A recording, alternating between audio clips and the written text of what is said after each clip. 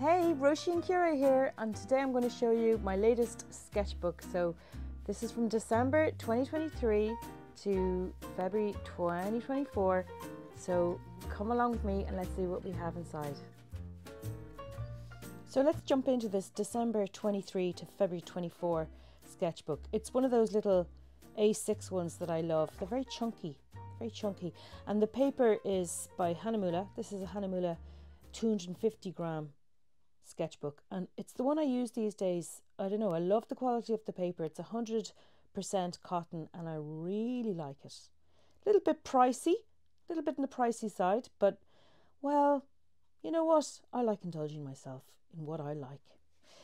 So this is a couple of little swatches of intense magenta. These are from the new set of colours that Reuben watercolour manufacturer extraordinaire is producing in Poland, and he sent me a big batch of them to try out, and you'll see more of that as we go through.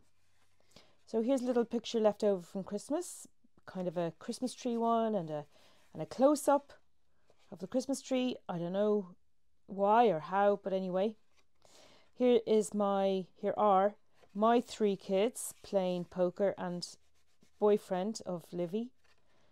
And this was a very serene kind of a drawing, and then everything went to pot because there was a disagreement over cheating and everybody flounced off. So that was the end of that. But I got them just before they flounced. What do we have next? Okay, so this was the yellows from the Reuben set. And I think this was all reviewed quite thoroughly in a YouTube I did previously, so you can check that out if you want.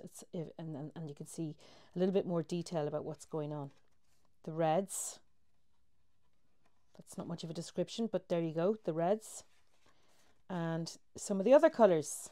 Likewise, I will say that I love velvet black. And this one is my mom. Not the most flattering drawing I've ever done of my mama. She's a beautiful lady. But anyway, I like painting, and sometimes I decide to forgive myself if it's not the best drawing I've ever done in my life, and we all have to do that because otherwise we'd never sketch anything. This is a little sketch of my husband, also the subject of a previous YouTube, and he doesn't like this at all, and who could blame him? But I do, because I'm looking at it from another point of view, which is using a very limited palette to get kind of a, I'm not going to say full range of colours, but a decent enough range of colours. There's only 5 colours in this, and as I said, this is one of my other YouTubes as well. This is a drawing I did in McCambridge's coffee shop in Galway City. They don't have a counter service anymore upstairs. I used to love that place when it was full of bustle, but now it's kind of got lots of customers in it, but they all bring their sandwiches wrapped up in paper and their paper cups. So McCambridge's, if you happen to be looking at this, get that counter service upstairs reinstated and we'll all be the better for it. I really like this little drawing. Mind you, I took a little bit of flack for it from some people who object to the building in question, but as far as I was concerned, it was a miserable January afternoon, but I was happy because I had my lovely son Paddy beside me, and we were enjoying I think it was the limited edition smokestack, something like that, steak stack, steak stack, I don't know, but it was delicious whatever it was. We had such fun, and then I painted and the light faded and the reflections started coming out, and it was great fun. And I did this as a class, and I recommend it to my wonderful students that they find their own fast food places to draw, and I hope they did, because it's a lot of fun. And you can pull up in your car no matter what the weather and draw away to your heart's content, and no one's going to move you. And even if you get hungry, well, it's not a problem. Or thirsty, no, it's not a problem. I don't know why I did another Christmas tree, but I did. So I guess this was the 7th of January, just before the tree came down, or maybe it was the day that it came down, and that's why I drew it, no doubt, because you're supposed to take them down on the, I don't know, the 7th, I think. Maybe it's the 6th. Now you're going to see a good load of drawings of animals cooking in this little sketchbook, because I was going through a phase of doing that, and I have to say the phase isn't over, and I'm doing more of it, and I have more lined up. So this is a fox making buttermilk pancakes. Oh, this is a nice one. This is my little Livy, my youngest, and her boyfriend, the ones who are playing poker. And they're on the train, and we went to Dublin together, the three of us, and we had a great time, and we loved the train journey, and it went by in a flash because we get on very well. Here's another little recipe, and this is my sweet little terrier Reuben. And who knew he was so gifted in the kitchen? Well, I sure as heck didn't. This is a recipe that I have been making recently, and it's so delicious, and it's really quick and easy as well. This is drawn from a drawing I did from life of Reuben having a little snooze. What's going on here? Oh yeah, this is just, I was making some little legends to go with the paints that I sell. I did something a bit better in the end, but anyway, it was just so that the people who bought paints from me, whether it was in the slightly larger size, still small but slightly larger, or the very small size, these ones, so that they would know what colours they were getting. Oh yeah, this one, I like this one. This is some espresso cups that I have at home. A gift from my youngest boyfriend to my son on his birthday, and we were in Crete at the time. And this is bought with my mom when we went to visit Sorrento together. And this one is also a gift from my mom at some earlier stage. And the whole thought process behind this was to show how just one shade of grey can be used with a little bit of patience and a little bit of careful observation to produce quite a realistic looking, I suppose, black and white drawing. So it's a class about values. This is a little sketch from my very favourite coffee shop stroke patisserie in Galway City, and it's run by a wonderful French lady called Fabienne, and it's called C'est la vie, and I really enjoyed drinking coffee and having cakes or pastries or whatever it was. Here we have an owl making bread. Yeah, I know it's overkill, but I was trying out new ideas. I wanted to see if I could incorporate the I suppose the features of the landscape near me into the little recipes, because the owls live in this place like in real life. I can saunter up the road a few minutes and I can explore this ruin, and I can see the telltale signs of owls living there, barn owls. So yeah, that's what I was doing there. Needs a bit of refining, but that's what a sketchbook is for. Then I got carried away when I saw a YouTube video of two owls who fell in love. This is them courting. And this is them courting as well. This is them when they're so loved up and happy. And then, I don't know, these were ones where, I don't know, maybe they're bringing rats to their children. But there is a video with these guys in it on YouTube. All I did was give them a little, well, you can see it yourself. All you have to do is look up barn owls couple or something like that, and you'll find it. These were using, I don't know what I was doing here. Oh yeah, I know what I was doing.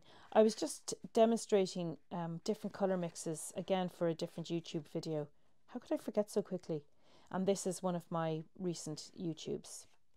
And I painted something because I was inspired by this colour mix made by quinacridone, cherry quinacridone red and ultramarine intense, because I didn't know what I would do with that colour. And I thought, well, I would paint something kawaii. So that's what I did. It was very fun. Hang on, no, I haven't skipped a page. And then I had messed up with the starting of a drawing. You'll see it on the next page. It's not very good, but I had to do something on top of that, you know, full start. So I used some browns and some soft yellows and some cherry quinacridone red to make these little drawings. This was a day that nothing worked. I went into a coffee shop in town. Actually, it was the downstairs of the McCambridges that you saw at the front of the book. And the cup of coffee came out really nicely, but it was really raining, had to be indoors. And, you know, sometimes the rain isn't as romantic as I like to think it is. It was just miserable. And I was using just the one colour grey to get all the shades. And I just don't like it. I don't think it worked. Don't think it worked, but there you go. Oh dear, dear. Pheasants cooking. This time they're making a marmalade pudding. And I made this and I made it and I made it until eventually my system, being a lady of, well, not exactly advanced years, but certainly advancing years, thanks be to God. But I'm no longer able to tolerate marmalade pudding in all its delicious richness anymore. So that's a bit sad. Then I did it again because hang on, is that the same one? Yes, it is. This is a continuation of that other page. And this is the pudding with the sauce drizzle on top. And if you make the sauce with a little bit of butter, some marmalade and some treacle rather than golden syrup, it is divine. Maybe Reuben will stop barking. This is done with Urban Sketchers Galway in the King's Head pub in Galway City, and that was one of the first nice afternoons that we had after the depths of winter. And coming to the end of this little book now, sitting in another coffee shop, looking out the window. This is Cafe Nero, and looking out the window and drawing this gorgeous girl with her beautiful blonde hair hanging in great tresses over her shoulders. And this is her friend. No, it's not her friend. She didn't know her. This is another girl with sort of hennaed hair. And now these are a series of speech bubbles that I could hear behind me. There was a lady who brought her small child in for hot cocoa, and the child was about 5, and he seemed to be quite precocious. And the mum says, "You have it all over yourself." And the little boy says, "Can I have another hot chocolate?" And she says, "Have you seen your face?" And the little boy says, "How can I see my face?" And she says, "It's on your nose and everything." And the little boy says, "I don't have a mirror." And he made a fair point. Now this one, I'm going to have to do something here because it's too empty otherwise. This was a girl who joined the queue, and I thought her colour choices were so amazing. She was dressed from head to toe in blue and a very warm yellow, verging on mustard, which I don't know what colour that is. It's not quite mustard and it's not quite yellow. This was her scarf, her bag and her docks. This was her hair, and this was her cardigan and her trousers. And then she had a nice white blouse with a print of blue roses on the front. And I might draw that there actually, because my husband has exactly such a shirt. And then she sat down with her friend, and her friend said, "I like your blue outfit." And she said, "Thank you, very IKEA." And he said, "Did you like France?" And she said, "Yes, I loved skiing. I was better than Emmanuel." So fair play to you, girl in the blue and yellow. Now this one is a particular favourite of mine, and I'll tell you why. I wanted to do something a little bit different, so I painted the whole page in pink, just pink. Now I did put a layer of pink acrylic on the background, this one, and I recommend you don't do that because I couldn't get the watercolour to go on it. Look, golden fluorescent pink. I couldn't get the watercolour to stay on it, so it got too slippy, so I wouldn't recommend that. Anyway, I drew this, and then I drew kind of like a line drawing. I'll definitely do that on a YouTube because it's really worth doing, to show you how it works. It's fab. But my students were all asked to paint a preliminary pink page, and they could do whatever they wanted with the pink. They could use whatever shade they wanted, and it was absolutely fab. So you should see their work. I might put it in a YouTube and share it with you because it was just so good, and they loved it. And that led me down a path which you'll see in my next little sketchbook. But it's a great technique where you paint the background first and then draw on top with a black pen or a dark colouring pen, and then just use white to capture your highlights. So last page, again, the subject of a recent YouTube video on brushes and threatening to use my dog as a brush, my dog's fur as a brush, because I don't know if I've mentioned before in YouTubes, but my dog has a habit of cocking his leg indoors to mark his territory. It's not because he needs to go to the bathroom, and it's not because he's got kidney problems. Neither of those apply. Okay, he's perfectly fine, and he sleeps in a crate all night, and he never has an accident. And before you say, "Oh, that's cruel," he loves his crate. He goes in and asks for us to shut the gate when he's tired and wants to go to bed. So there you go. That's the last one. That's the last picture. And I hope that you've enjoyed this little book, and I wish you, as always, as I say, happy sketching.